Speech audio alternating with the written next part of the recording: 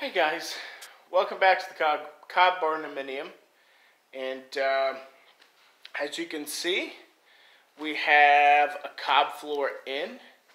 It is our kind of subfloor. We decided not to do a cover coat on it, or our last coat on it, because we really weren't getting enough drying time before we were available to put it down. So we gave it plenty of time to dry, and we're starting to prep it for the next layer. Simon, as any of y'all might know, is out in California, so we will just let it dry. He'll probably come down and come back and put the plaster coat on for us. And for now, we can set the cabinet height and do all that kind of stuff. But I wanted to take a look at the floor, show y'all what we experienced based upon how deep we laid cob and the kind of mix we were using. So let's go ahead and do that. So what you can see over here is, I hope you can see, yeah. So we laid cob at a depth of up to 3.5 or 4 inches in certain spots. We already had a 3 or 4 inch tamped caliche surface with lime on top, and it was stabilized to something similar to concrete. And so we had a really good base, and this is the next base under our plaster coat. So that's why we chose to do it so thick. You can see some chicken feet here. We don't really necessarily care about what the condition of this side of it is, because there will be a better coat going on top. But we did get some cracking.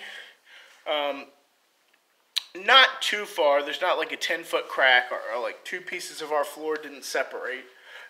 But we did get some, and that's because we laid it so wet. And I wouldn't say so wet. Some people are probably pouring it on. But I've seen some dry tamping. Here's some cat paws, cat prints. Some people are laying it on really dry. So we had a medium wet batch.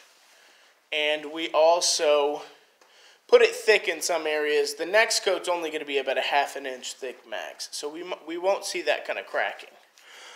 But one thing that I traditionally do on surfaces is I wet it down, at least just wet it down and tamp it with, right now I have an 8 inch by 8 inch hand tamp. You can see it over there on the floor. I don't know, I think it weighs 30 pounds or something like that. And y'all have seen me do a lime coat on the floor and tamping. I mean, man, that works great. I did not choose to do that on the floor. I was not choosing to do it because I hadn't seen it done a lot. I had seen some tamping or some rolling to kind of tamp everything down, but I was really just going to come by with some extra material and fill in all the cracks and, and just put another layer and harden it with boiled linseed oil. So my wife suggested that I try it, tamping, that is, or she thought I was going to. So I did a test batch. Let's go look kind of where I had tested. This is a part of the floor that had been really dry. It was almost dry enough to start walking on. So let's see if you can see. Maybe not. I don't know what you can see through this camera. But this floor here, I came through and I had walked along it to try to compress it. And then you can see where I stopped here. I walked along to try to compress it, see what I was going to do. I was trying to do wood or something. This was basically going to be under our bed. So I wanted it a really, really hard surface right there because of the bedposts, and I know furniture can really damage an earthen floor. So it worked well. One thing I was worrying about is maybe drying out the surface too much, because you're tamping it and then you're coming into contact with the tamp, and maybe you're causing a little bit more evaporation at that point. So I was worried about extra surface cracking. I didn't see any. And it appears to be a really, really hard surface. Let's do another one. You can see this. I mean, you could possibly see it. I don't know. But this surface has been tamped. And so has the bathroom. The bathroom, that kind of has a weird texture to it, if that comes out in the video. And the texture is from things building up on the tamp. Traditionally, I always take that stuff off. I just take a putty knife and scrape the tamp. But there's little bits of clay and rocks and stuff built up on the surface of the tamp. Kind of gave it like a moon rock, almost like surface of a desert kind of texture. So it kind of worked as it built up. I just needed to make sure I spread it around and did an odd pattern.